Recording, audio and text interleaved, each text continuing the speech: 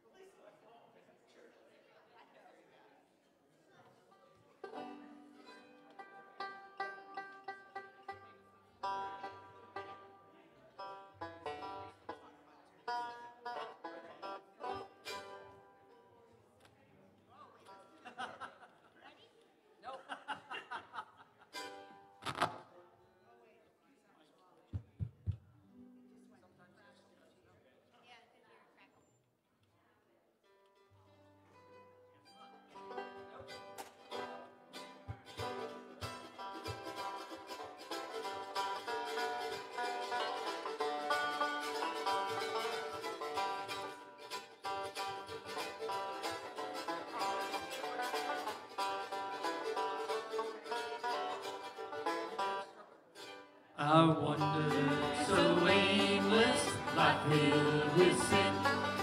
I wouldn't let my dear Savior in. Then Jesus came like a stranger in the night. Praise the Lord, I saw the light. Oh, I saw the light. I saw the light. No more darkness, no more night. Now I'm so happy, no sorrow in sight. Praise the Lord, I saw the light. Just like a blind man, I wandered alone. Worries and fears I claimed for my own. And like a blind man, God gave back his sight. Praise the Lord, I saw the light. Oh, I saw the light. I saw the light. No more darkness, no more night. Now I'm so happy, no sorrow in sight. Praise the Lord, I saw the light. I was a fool to wander and stray. Straight is the gate and narrow's the way. Now I have traded the wrong for the right. Praise the Lord, I saw the light. Oh, I saw the light. I saw the light. No more darkness, no more night. Now I'm so happy, no sorrow in sight. Praise the Lord, I saw the light. Whoa, I saw the light. I saw the light. No more darkness, no more night. Now I'm so happy, no sorrow in sight. Praise the Lord, I saw the light.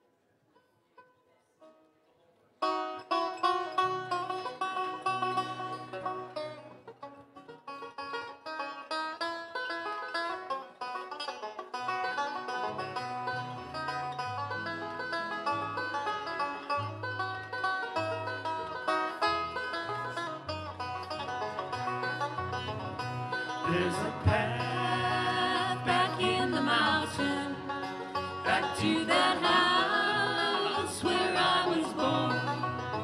And even now the memories linger. My mama smiles so soft and warm. Lonesome pine, I can hear you calling, calling me back to my home, where the fox and hound through the hills are calling. Lonesome pine, calling me home.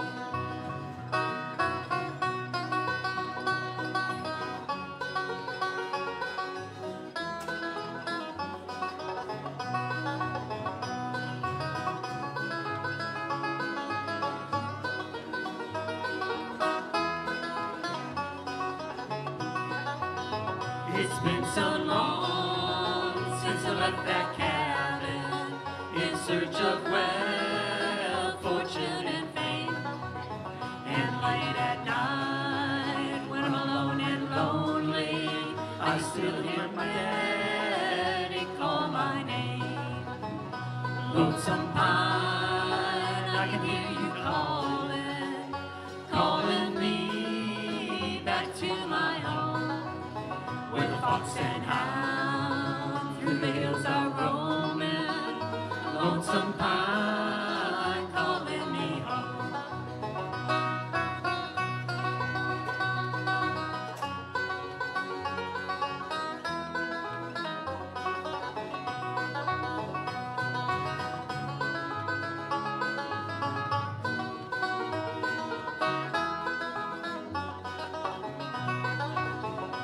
Someday soon I'm gonna travel back to that land that I love best.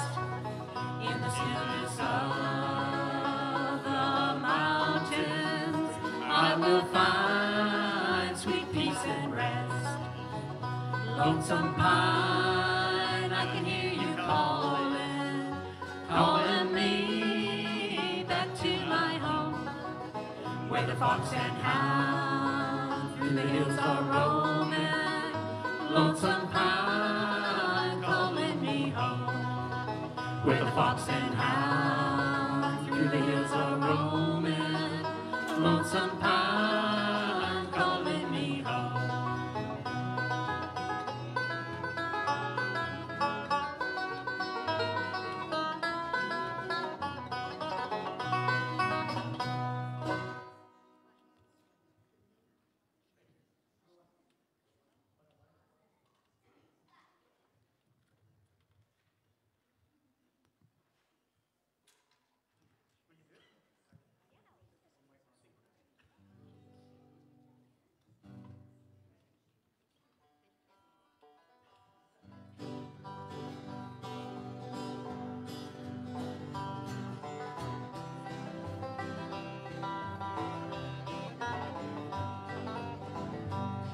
I want to stand upon a rock and watch the river flow, with the blue sky up above me and the valley down below. I want to hold my head up high and listen to the wind, 'cause when it's gone it won't be back again. I want to sing the kind of song that my dad sang to me, and try to be the man he hoped that I would be. He said you only get one chance, better do the best you can, 'cause when it's gone it won't be back again. I want to wear my Sunday coat and hold your hand in mine, and hear you say you love me until the end of time. I want to find forever in every moment that we spend, 'cause when it's gone it won't be back again.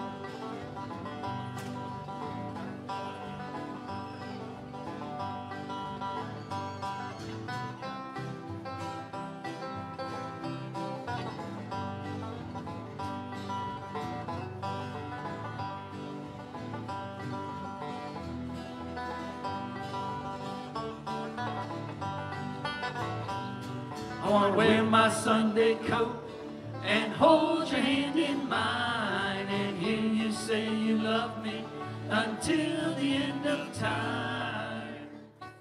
I want to stand upon a rock like I did when I was young and hold you close beside me and watch our children run. But you only get one chance to listen to the wind, 'cause when it's gone it won't be back again.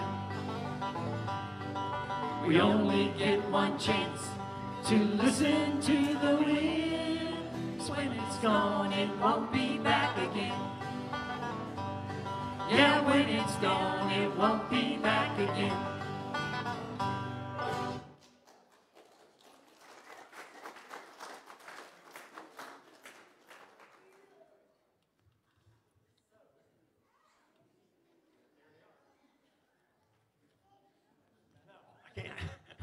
Good morning, church.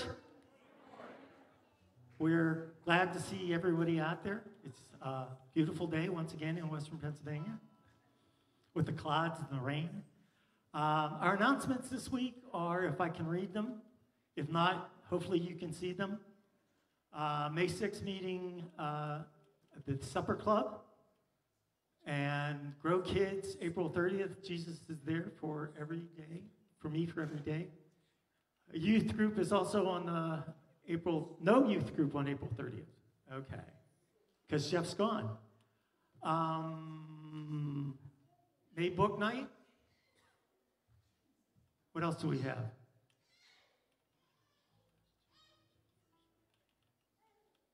Okay. National Day of Prayer.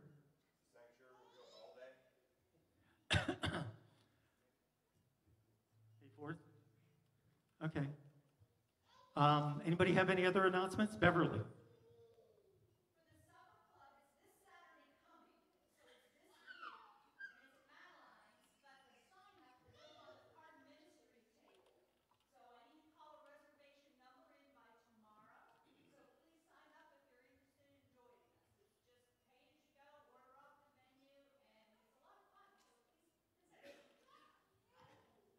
Any other announcements? Sure, Tiffany. About VBS after the slide, but if you can help in any way, shape, or form this year, that would be fantastic, because there's a lot of helpers this year that are not going to be available that week. So even if it's in the month prior, prepping and getting things ready, it would be greatly appreciated, so you can just see me afterwards. So thank you. Sure, Bev.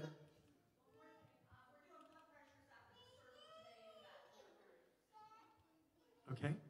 Anyone else? So we have a video for VBS.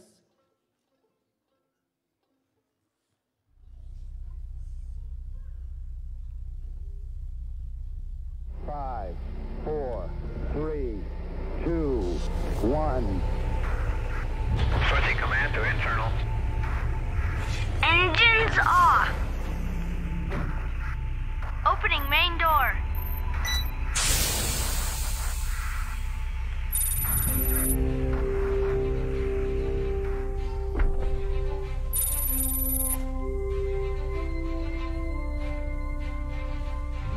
Wow! This is amazing. Look, over there. Let's go.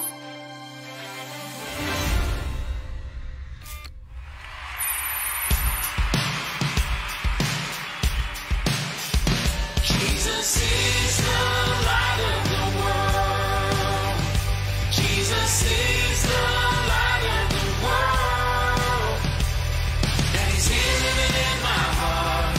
Even when the world goes dark, I can shine, shine, shine in the night. I can shine my light. I can shine my light.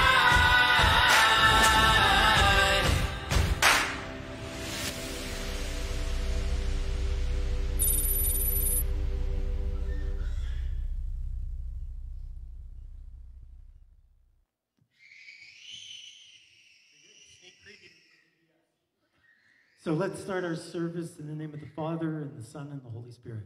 Mike's going to lead us in the call to worship. Please stand. Trust in the Lord with all your heart. In all your ways, submit to him. We submit ourselves to you as you have gathered us in worship, O God. Please help us to develop our trust in you. Let your will be our will. Amen. And with that, we're going to open with a couple songs. Actually, Tiffany's going to do Children's Moment.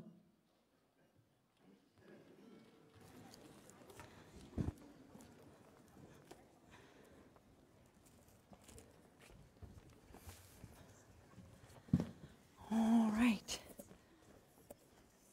Good morning, everybody. So last week I brought you a treat. This week I brought you a different kind of treat. I brought apples, and we're going to talk about apples today. So do you think apples taste good? Yeah. Well, not only are they good, they're good for you. They're full of vitamins to help you grow. They're fat-free, they're salt-free, they're cholesterol-free. You can sit down, honey. I have this apple this morning. It's called a red delicious apple. Well, did you know, and I did not realize this until I was doing this children's moment, studying up on it, there are over 7,500 different types of apples in the world. Did you realize that?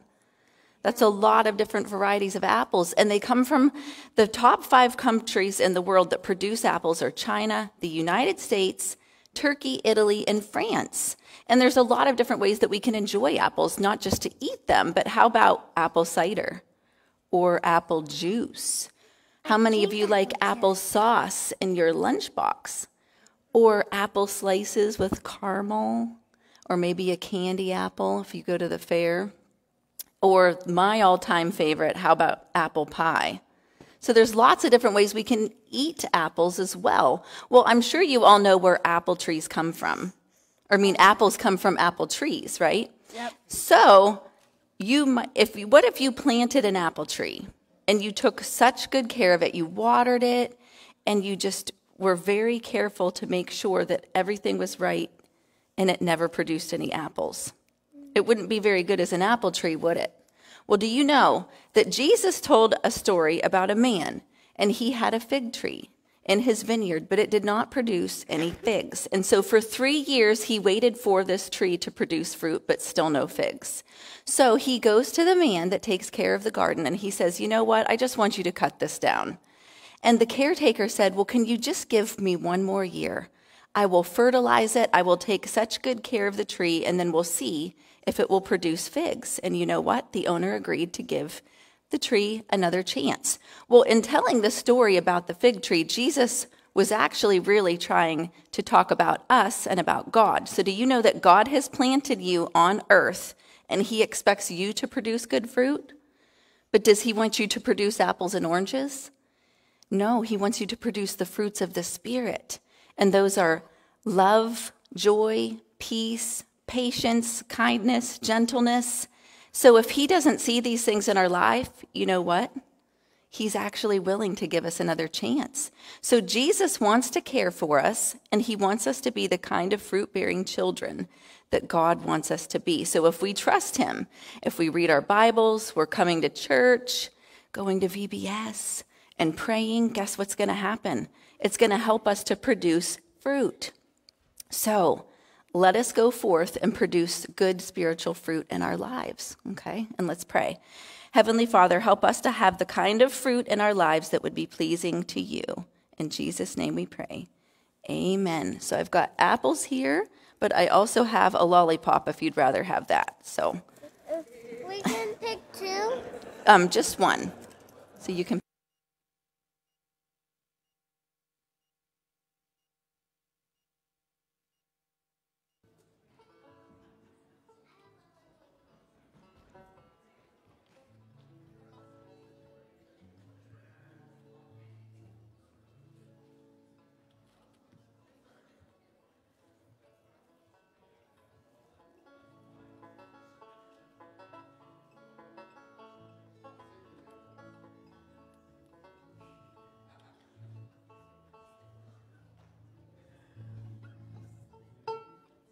All right, we're going to do a couple songs for you. You can stay seated. Would love to hear you sing. The words should be up on the screen. And I know a lot of the songs you don't know, but they're pretty... you're okay? Okay. We're a little confused this morning. So, all right, let's see what we can do.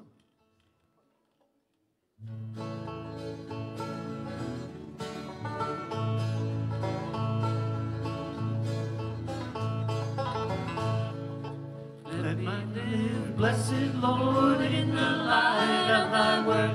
Let my life be a light on a hill, leading souls now astray to the straight and narrow way. Help me do some good deed while I live. Let my life be a light shining out through the night. May I help struggling ones to the fold, spreading cheer everywhere to the sad and the lone. Let my life be a light to some soul.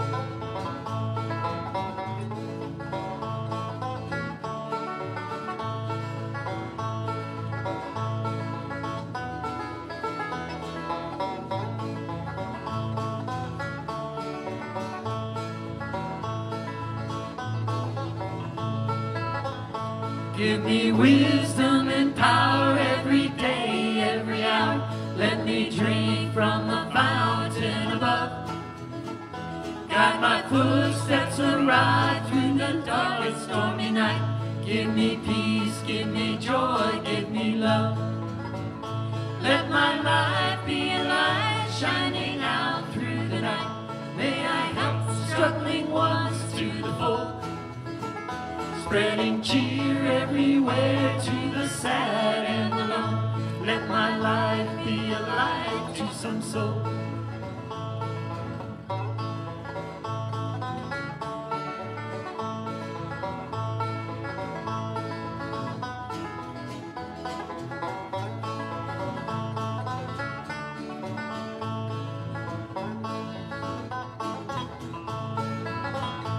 Give me souls for my hire. Let my life be on fire, shining out to the world as a guide. Help me rescue someone sinking now with no hope, that in heaven shall ever abide. Let my life be a light shining out through the night. May I help struggling ones to the fold, spreading cheer everywhere to the sad and the lone. Let my life be a light to some soul. Let my life be a light shining out through the night. May I help struggling ones to the fold, spreading cheer everywhere to the sad and the lone. Let my life be a light to some soul.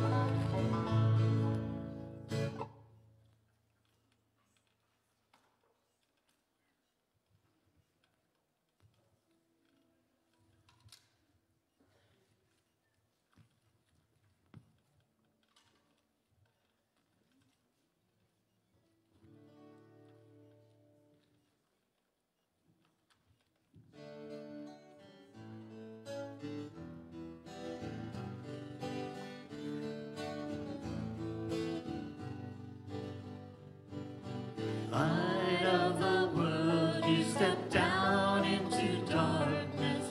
Open my eyes, let me see beauty that made his heart adore you. Hope of a life spent with you.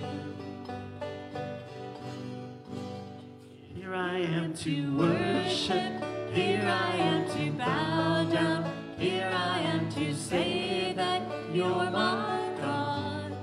You're altogether lovely, altogether worthy, altogether wonderful to me. King of all days, oh so highly exalted, glorious in heaven above. Humbly you came to the earth, you you came for. Here I am to worship, here I am to bow down, here I am to say that you're my God.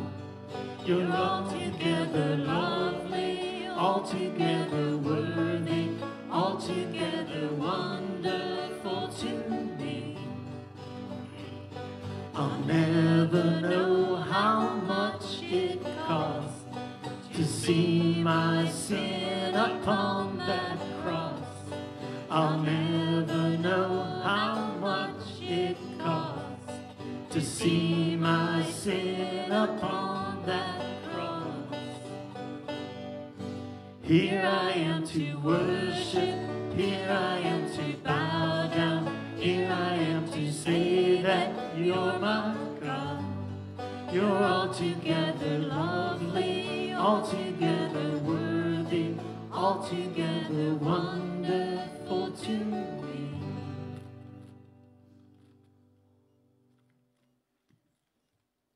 I'd like to introduce Ryan Nageotte. He's our guest speaker this morning.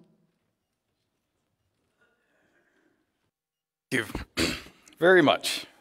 Well, as most of you know, I grew up in this church. I was baptized here, confirmed and married.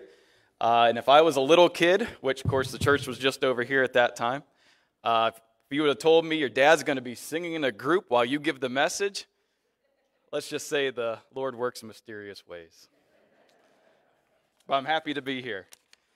Our scripture reading this morning comes from the Gospel of Luke, chapter 13, verse 1 through 9.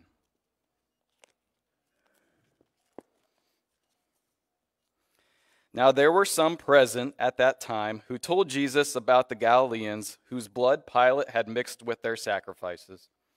Jesus answered, "Do you think that these Galileans were worse sinners than all the other Galileans because they suffered this way? I tell you no, but unless you repent, you too will all perish. Or those 18 who died when the Tower of Siloam fell on them. Do you think they were more guilty than all the others living in Jerusalem? I tell you no, but unless you repent, you too will all perish." Then he told this parable. A man had a fig tree planted in his vineyard, and he went to look for fruit on it, but did not find any.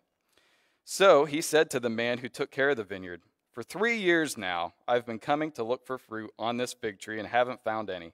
Cut it down. Why should it use up the soil?" "Sir," the man replied, "leave it alone for 1 more year, and I'll dig around it and fertilize it. If it bears fruit next year, fine. If not, then cut it down." The word of God for the people of God. Let's bow our heads for a quick word of prayer. Come, Holy Spirit, come. Lead, guide, and direct us. And may your love overflow in all of our hearts here in Saegertown Church this morning. Amen. So we're going to talk about repentance this morning. And if you have your Bibles in front of you, in addition to the scripture reading, we're also going to look at Psalm 51. But before that, I'm going to take you back to 2006. So in 2006, I was married for 1 year. My lovely bride, who's back here. 2006 was a transition period. We had the internet, but we didn't have smartphones. So for our 1-year anniversary, I decided to surprise my wife. She had never seen the ocean, 24 years old, and she'd never seen the ocean. So we went to see our friend Nate, who's in optometry school down in Philadelphia, and I surprised her by going to Cape May, New Jersey the next day. Because we had no smartphones, because we were outside of the state, my PA gazetteer only goes so far, I printed out MapQuest directions. So everybody remembers MapQuest directions. You print it in your destination, put in your destination, print it out, and that was good as gold. It helped you on your way. When we were coming back from Cape May, we took a different way home. I remember reading through the directions, and we were supposed to be in Delaware for about 15 minutes. We start back. We're in Delaware. 15 minutes. 20, 25 minutes. 30, 35 minutes. We're still in Delaware. I don't know if you know Delaware. It's a very small state. And if you would have told me today that we were there for 6 hours, I'd believe you. It seemed like we could not get out of Delaware. Now, the first step to get out of Delaware is we had to recognize that something was wrong. We were on the wrong path. We weren't doing something that we were supposed to.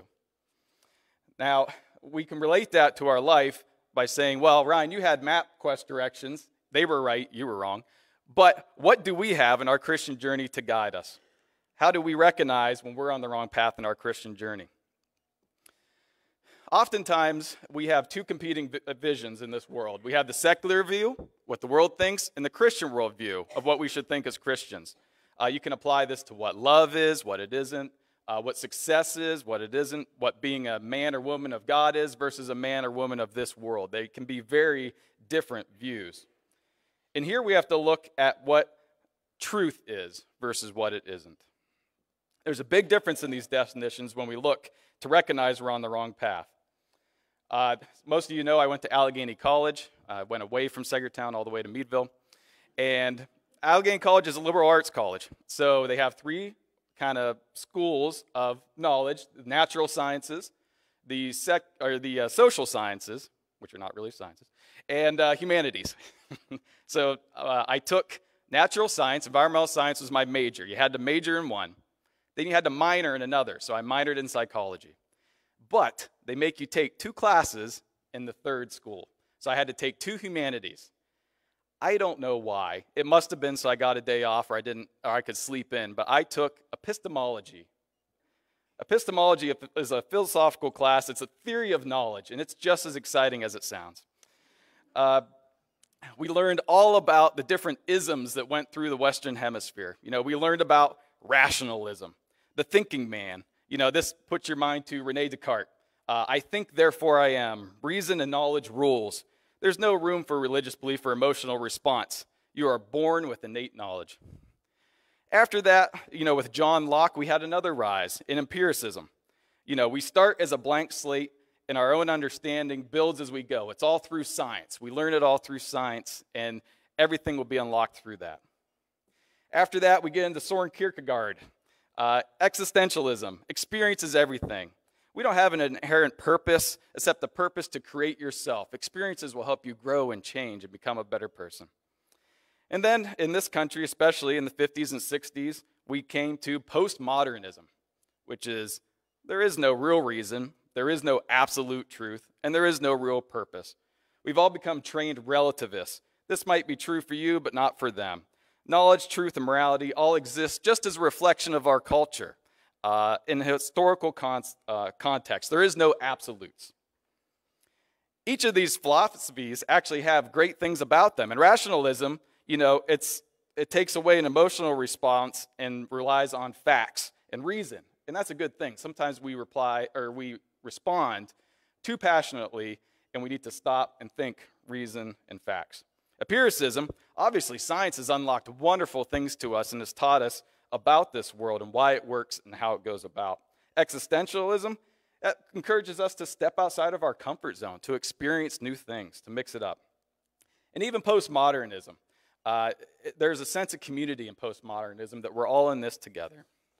But all of these isms miss the biggest thing when we talk about a Christian lifestyle. They have no absolute truth. There is an answer, and there is a purpose, and there is guiding moral compass, and it's the absolute truth in the Bible that doesn't hold us back. It actually sets us free. Christ said in John 14:5-7, I am the way, the truth, and the light. Now, I am is a much bigger statement than just I am. It means I was, I am, and I will always be. So how do we learn this God's truth? If it was a snake, like I always like to tell my son, it would have already bit you. He can't see stuff right in front of him. It's the Bible. This is where we get our absolute truth. When we read our Bible, when we study it, when we discuss it with other Christians, when we pray over it, discern, and be a student of the faith, that's how we learn our roadmap and recognize when we're going down wrong paths. You don't have to go to seminary school. You don't have to be a scholar, but you do have to take your faith seriously and learn the truth of God. We're going to go to the Psalm of David real quick in 51, as I mentioned before. This is the story of Bathsheba, Uriah the Hittite, and King David. The 2-minute recap, as you all remember, Uriah was out fighting the Ammonites. King David should have been out there fighting, but he was on the wrong path. He stayed at home and was hanging out in his roof. He saw Bathsheba, invited her into his castle. She became pregnant. Wanted to hide his wrong path, he invited Uriah back and encouraged him to go spend some time with your wife, take a break. And he said, no, I'm going to sleep outside. It's not right that everyone's fighting and I'm home. And when that didn't work, King David sent him back to the battlefield and said, put him up front so he is killed. And he was killed in the fighting. And then Bathsheba, after mourning, came into his house, and he took her as a wife, and he thought that maybe the sins were hidden. So we'll read through Psalm 51 here real quick. This is David's response after learning that his path was wrong. Have mercy on me, O God, according to your unfailing love. According to your great compassion, blot out my transgressions. Wash away all my iniquity and cleanse me from my sin. For I know my transgressions, and my sin is always before me. Against you and you only have I sinned and done what is evil in your sight, so that you are proved right when you speak and justified when you judge. Surely I was sinful at birth, sinful from the time my mother conceived me. Surely you desire the inner parts, you teach me wisdom in the inmost place. Cleanse me with hyssop, and I will clean wash myself, and I will be whiter than snow. Let me hear joy and gladness. Let the bones you have crushed rejoice. Hide your face from my sins and blot out all my iniquity. Create in me a pure heart, O God, and renew a steadfast spirit within me. Do not cast me from your presence or take your Holy Spirit away from me. What David was doing in this psalm was he was repenting. He recognized the error in his ways, and he ended up turning from it. There's a lot in here. One is that this is a fallen world. We are born into sin. There's a new kind of understanding that we're born perfect. All we have to do is be the people that we were born. I don't see that in here. We live in a fallen world, and we're taught to repent from a very young age and to turn away from the things of this world and turn to God. It may seem unfair. For example, my mom always says I'm witty. I have a sharp tongue, and that can cut both ways. Just because I have that doesn't mean it's an excuse for me to use that in a wrong way. God defines the sin. David says that against you and you only I have sinned. And ultimately you think, well, what about Uriah? He got killed. When we're made in God's image, anything we do to each other is essentially a sin against God, because God defines sin, sin offends God, and he is in charge. So after David recognized he needed some help from the prophet Nathan, but after he recognized that, he repented. So after we recognize that we're on the wrong path, we need to repent. Repentance is a lot more than saying, I'm sorry. If anybody has kids, you can understand how maddening it is when you tell your son, stop hitting your brother. Okay, I'm sorry. He hits him again. Stop hitting your brother. Okay, I'm sorry. Hits him again. That's not repentance. He recognized the wrong, but he's not turning back. My kids don't hit each other. They're perfect. Don't worry about that. The Hebrew word for repentance, or the closest we could find, is teshuvah. And it means more than I'm sorry. It's literally a verb. And for those of you that don't remember English class, a verb is an action. It means to return or to turn. Now, what are we going to turn to? What are we going to turn back to? We're turning back to the righteous path. We have to return from the one that created us, that calls us back, that saves us. We have to return to God. Throughout the whole Bible, we think repentance is mostly just in the New Testament, but it's throughout the whole Bible. The Old Testament, you could almost sum up the whole thing as the nation of Israel who falls away from God, recognizes they're on the wrong path, turns, repents, and comes back. We see that with individuals. We see that with nations. And then, of course, as we get into the New Testament, we start right off with John the Baptist. What's the first thing John the Baptist says?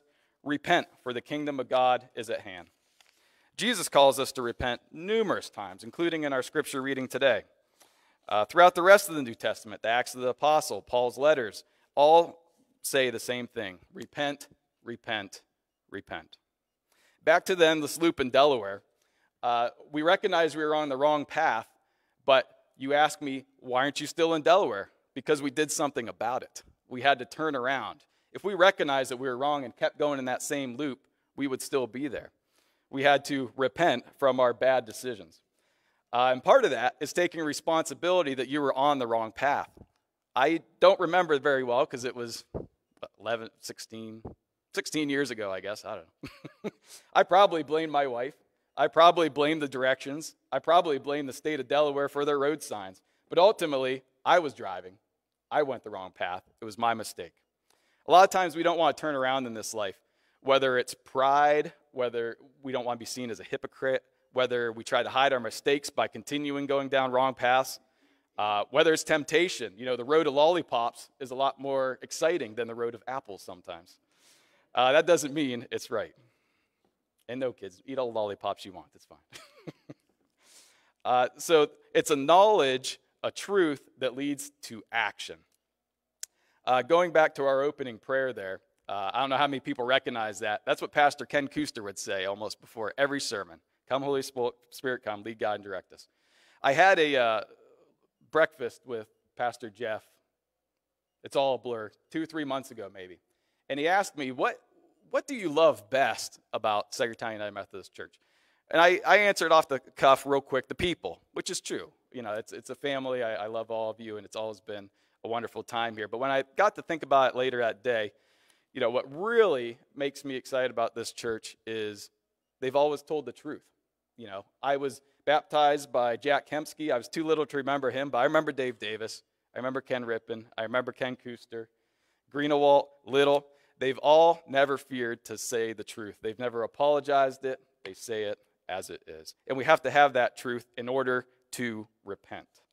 We have so many paths in our lives. We have roads of activities, things we do. We have roads that we buy, our commodities. We have roads in identities, who we are in and outside of the church, how we relate to others. We have roads that are priorities. How often do we stop and think, are these aligned with God's truth? To our scripture reading, at and before the time of Jesus, a lot of people thought that untimely death or disease or disabilities was because someone wasn't living right. You know, it was, well, they kind of deserved what they got. So Christ is very quick to say, don't compare yourself. Don't be a relativist of, oh, they were worse than me, so I'll be okay. Pilate and the Galileans, there was a Roman fortress next to the temple, and they would randomly inflict violence or make up violations, and they actually attacked worshipers as they were sacrificing. That's what they meant by mixing the blood, and they thought, boy, they must have been doing something really bad to get that kind of treatment.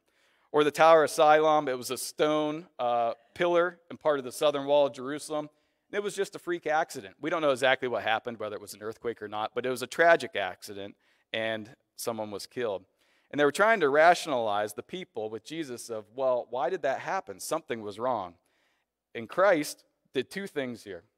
He wanted to point out to us, stop responding to sin based on relative circumstances. It doesn't matter if you sin less or more than others, whether it's minor sins or major sins, which we can argue whether there are minor sins or major sins, but all sin leads to spiritual death. And while we like to focus on the physical death, because that's what we see, that's what we know, Christ was much more worried about spiritual death in us. And the second thing is all, whether untimely or not, we will die. I'm kind of an optimist, but I do recognize that today is the closest I've been to my death. And now.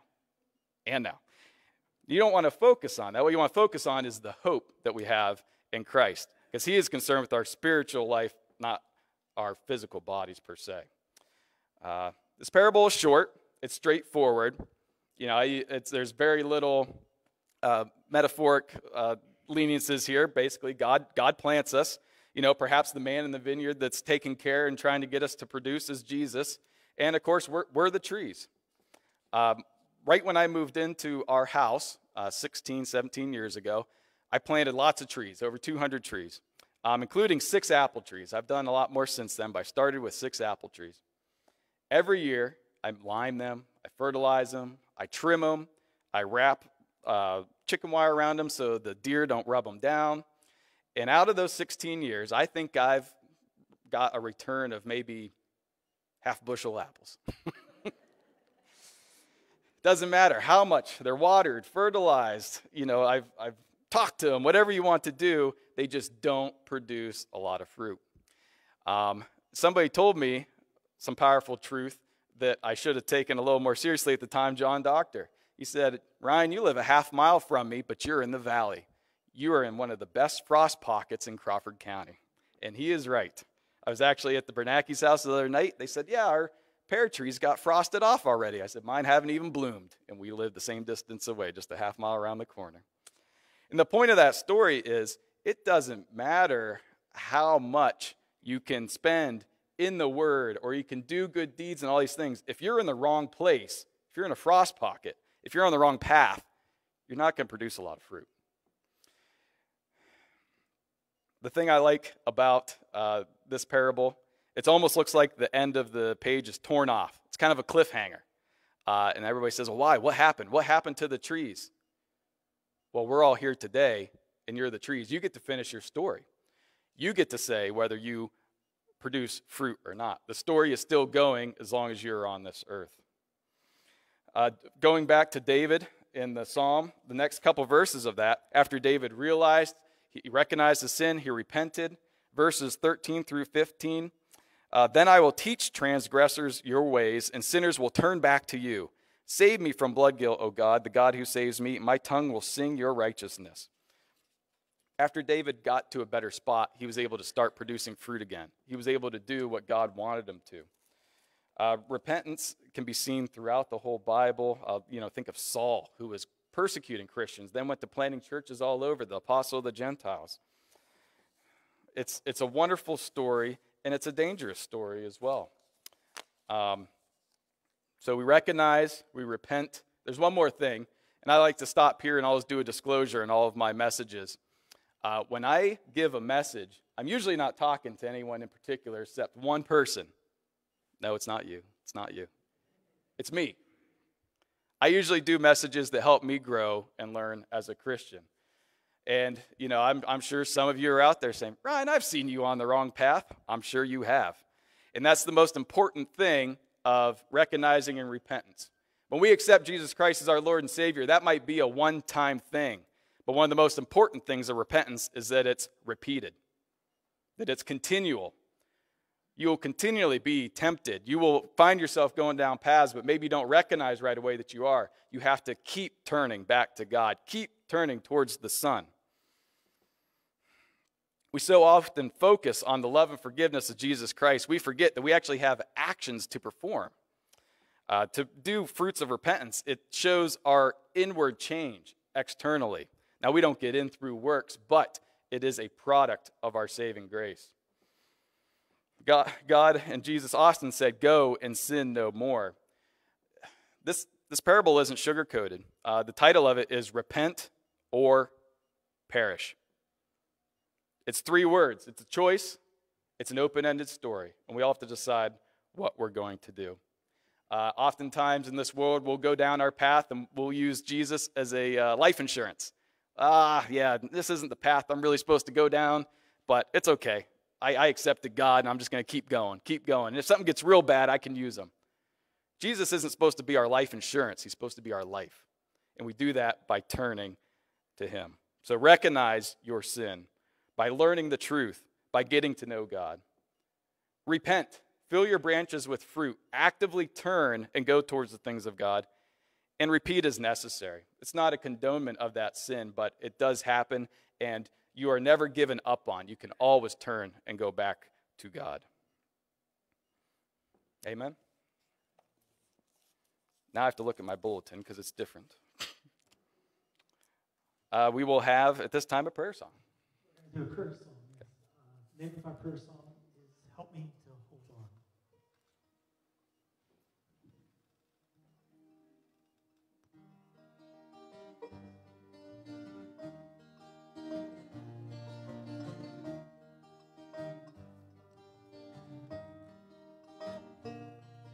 On the corner of Division Street, weather's getting cold. The wind whips by the buildings, and they say it's gonna snow. He sits there on the curbside, as sad can be. It really doesn't matter now what brought his misery. He says, help me to hold on, don't let me let go. Lord, it's the only prayer that I know. It surely ain't much, but I'm down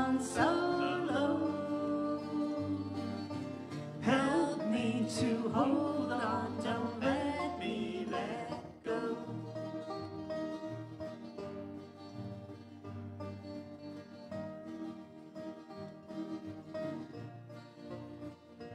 These apartments sure are drafted now, not safe by any means.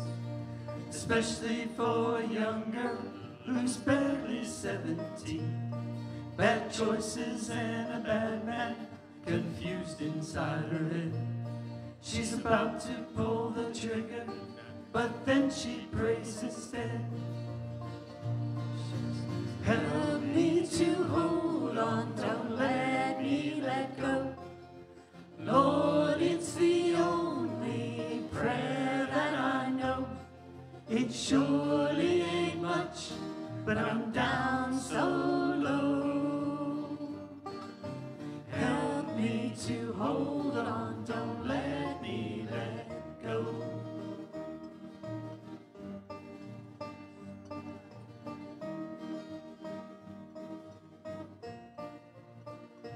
It's so easy to judge, but if you look down deep inside, you too might remember a time when you cried. Help me to hold on, don't let me let go. Lord, it's the only prayer that I know. It surely ain't much, but I'm down so low. Help me to hold on, don't let me let go. Help me to hold on, don't let me let go.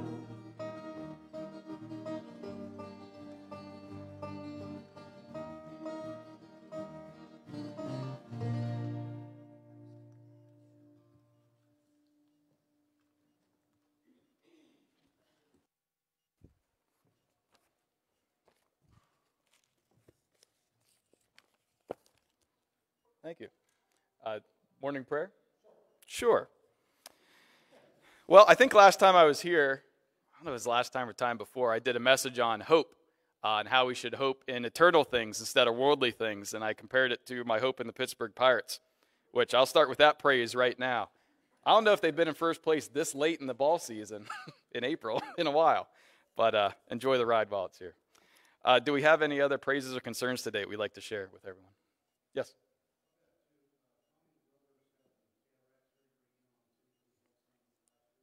Cataract surgery? Okay. Double dose of cataract surgeries. Okay. Thank you. Yes, Beth.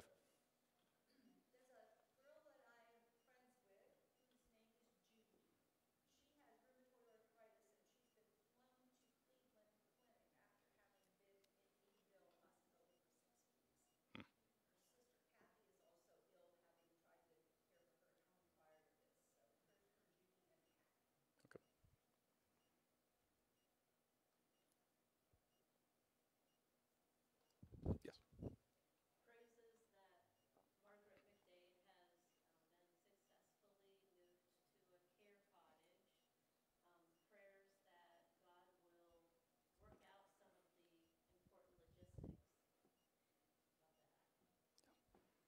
Hope the move goes smoothly into the benefit, yes. See someone back here? Yes, sir.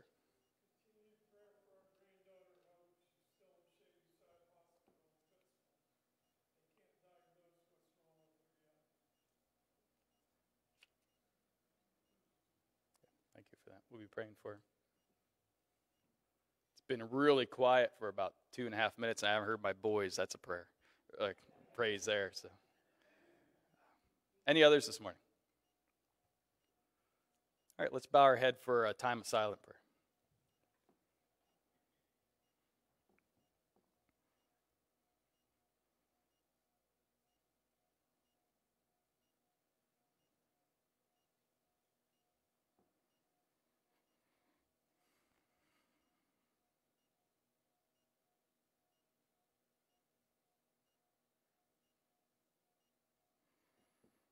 Almighty Father, we thank you for this opportunity to gather together as one church and to worship here this morning. We thank you for the music and the time to listen to your word.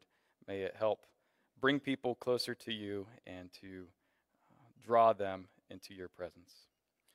Father, we raise a number of concerns in front of you today, from minor outpatient surgeries to very serious diagnosed illnesses to the undiagnosed. Lord, we ask that you be with each of these individuals as they go through trying physical and emotional times. We ask that you bless and give wisdom to those that are caring for them. And as we go through these different trials in our life and we transition into new areas in and out of hospitals and in other areas, we just pray that you help fill our life with people that will comfort and to give your word to them and will be with them and know that they are loved and cared for. That ultimately we put our hope in you. Lord, we pray for this upcoming week that we have the opportunity to witness, that we have the opportunity to bear fruit, that we take advantage of all the blessings that you give us to advance your kingdom here on earth. We also thank you for our Lord and Savior Jesus Christ, who has taught us to pray in this way. Our Father, who art in heaven.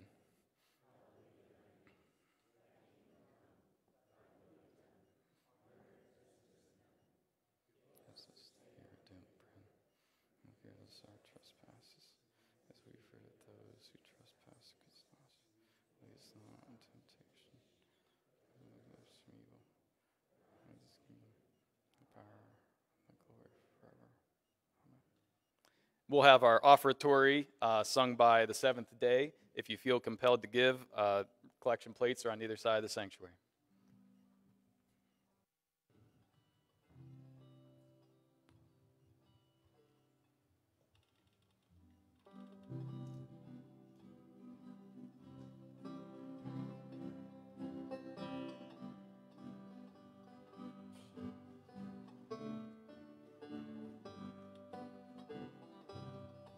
When love is faithful, strong and true, and the breath of life is given you, and flowers bloom in early spring, that's the time in heaven when the angels sing.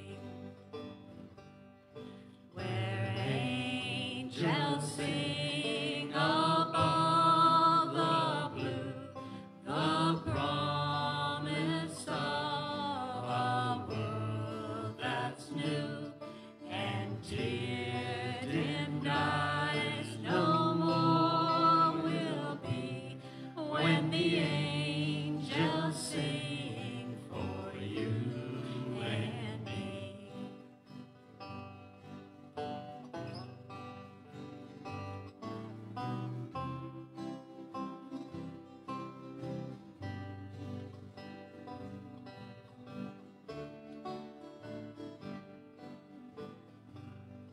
Be a shining light as you pass through.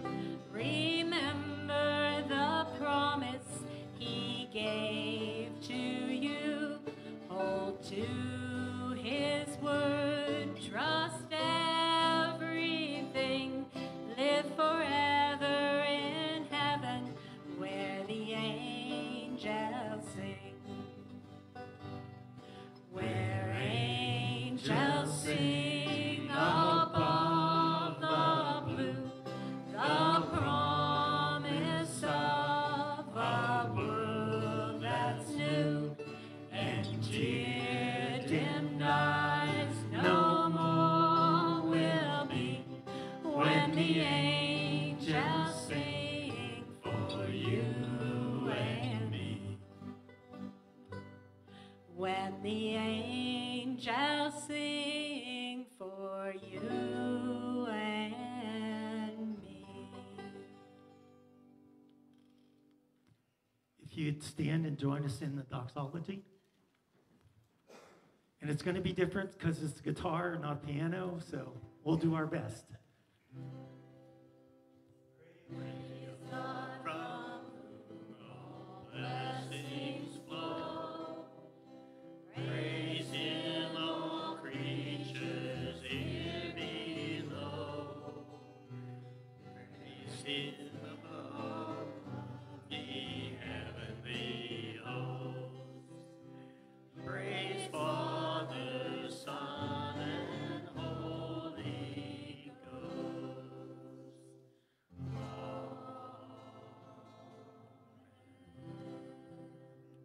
Thank you. You can be seated. So our closing song this morning is Gonna Be Moving.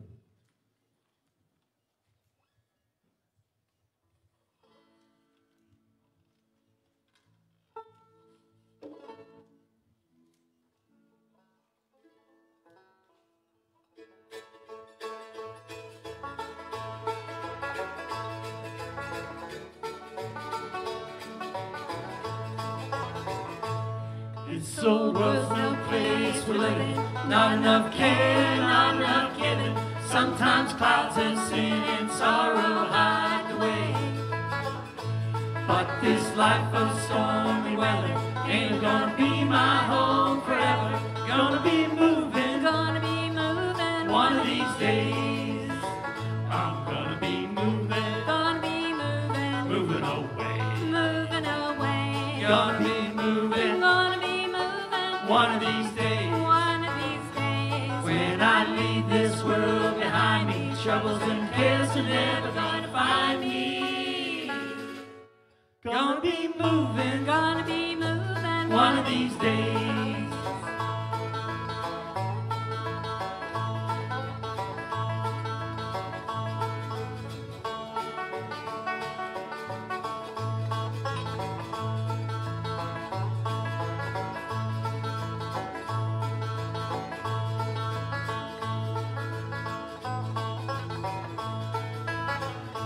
There won't be any time for crying, no more sickness, toil, or dying. Joy awaits me in that mansion far away.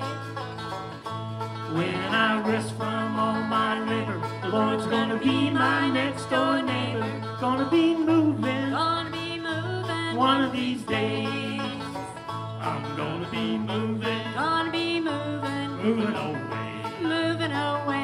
Gonna be moving, one of these days. When I leave this world behind me, troubles and cares are never gonna find me. Gonna be moving, one of these days.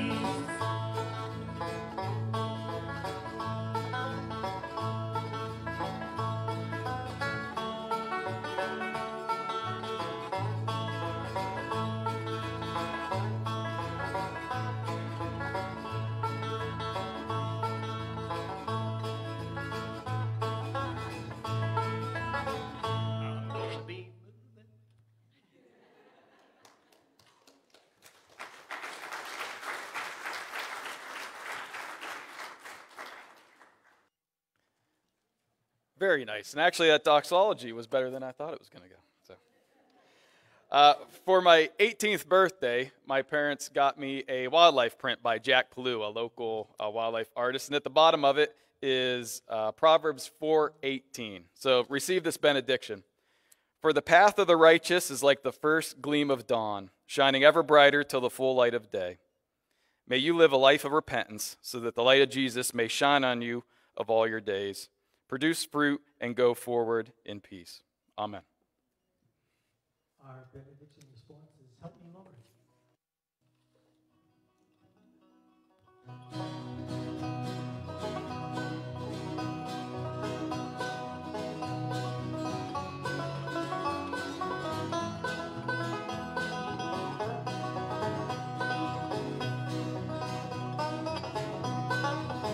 I have a friend who walks beside me all along the weary way, and as oft as I desire him, he is there to show the way. Help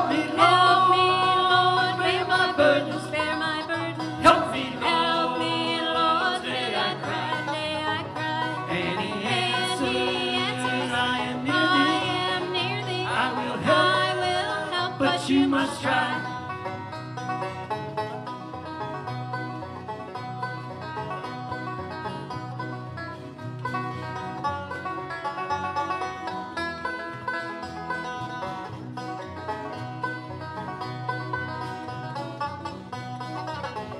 When I'm bold and go without him, I am sure to lose my way.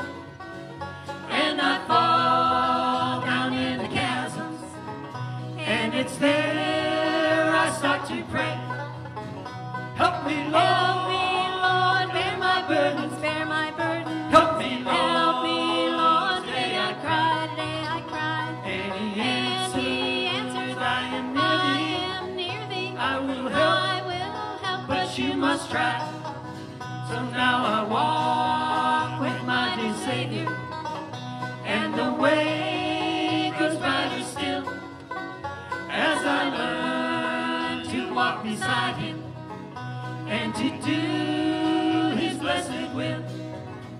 Help me, Lord, bear my burdens, bear my burdens. Help me, Lord, today I cry, and he answers, I am near thee, I will help, but you must try. And he answers, I am near thee, I will help, but you must try.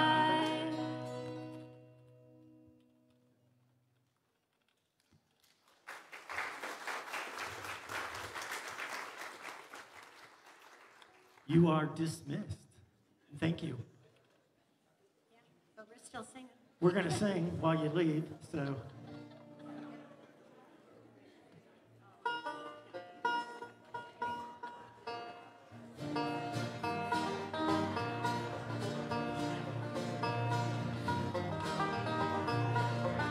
I spend my days on barefoot and walking horse. I spend my nights with the Bible by my side. I spend this life through every trouble riding. I'll spend the next to cross that river wide. Row by row, I'll cross that muddy water. Row by row, I'll reach salvation's rock. Row by row, I'll finally meet the Father. Though my body may grow weary, I won't stop till I reach the other shore.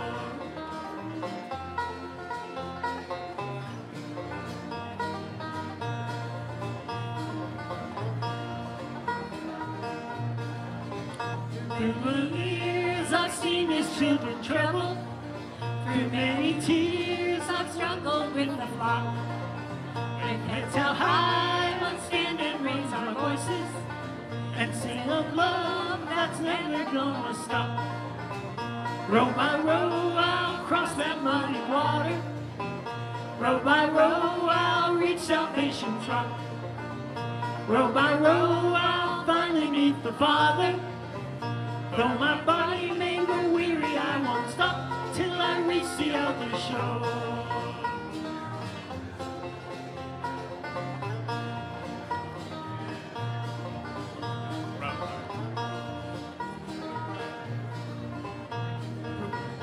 I'll cross that mighty water. Row by row, I'll reach salvation's rock. Row by row, I'll finally meet the Father. Though my body may grow weary, I won't stop till I reach the other shore. Till I reach the other shore.